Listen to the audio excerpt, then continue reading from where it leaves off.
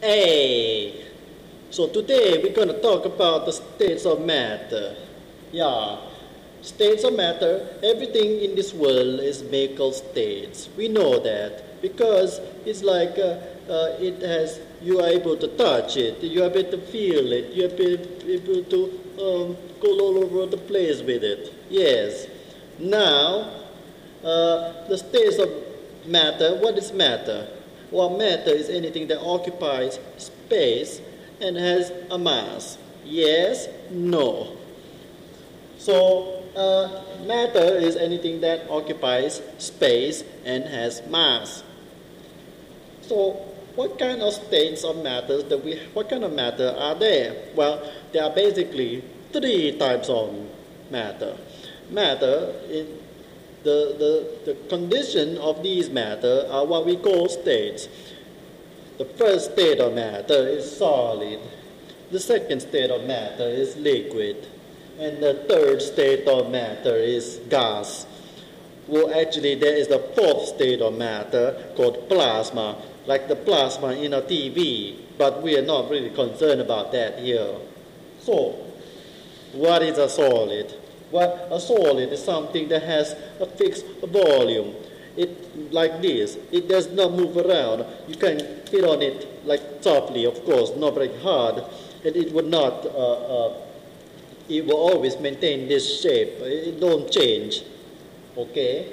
Also, solid have a high density. Yeah, it has a high density because the particles in there are very closely packed, so it has more particles per space, per volume. Okay?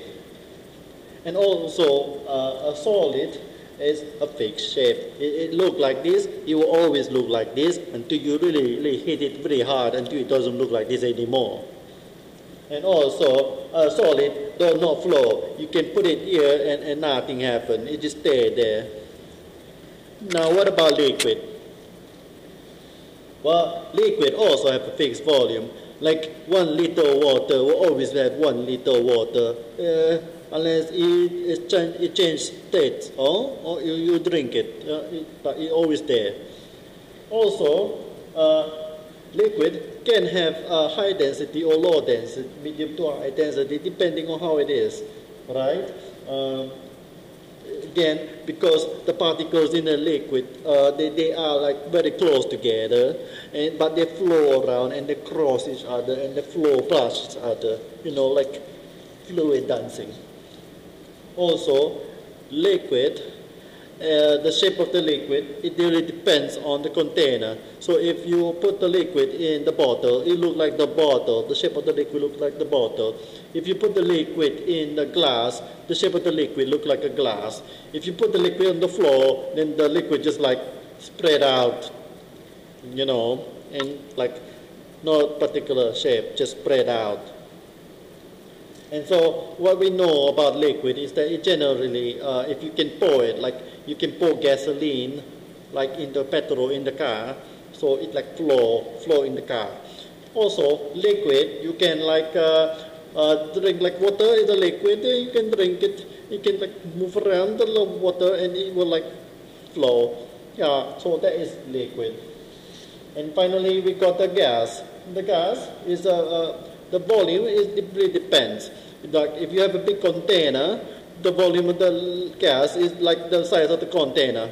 If it's a small container, then the volume of that gas is like that size of that container. So really, gas, the volume really depends on the size of the container.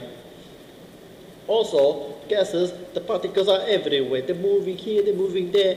Some moving very quickly, some moving more slowly. But they're everywhere, moving left, right, up, down, like a Nintendo shortcut key. Yeah? Anyway, so what that means is that the gas, you can like press it down. You can like press it down. You can like squeeze it all together. Yes. Okay. Also, the gas is like no particular shape because again, it fills the shape of the container. So in big container, the shape of the container is, if you put gas in the bottle, it looks like the bottle. You put glass in a gas in a glass, well, the gas will flow away. Okay, so it's true also that gas flow. Like if you like drive a motorcycle really fast, boom, boom, like a Barantino Rossi, you ride the motorcycle very fast, you will cut through air, and then the air will like go like this and like that all over your body. Or if you drive a very fast car, then the air will go around the car in the shape of the car. So if your car is like this, the air will go up like this, boom, like flow very nicely. That's why like people like study like aerodynamics.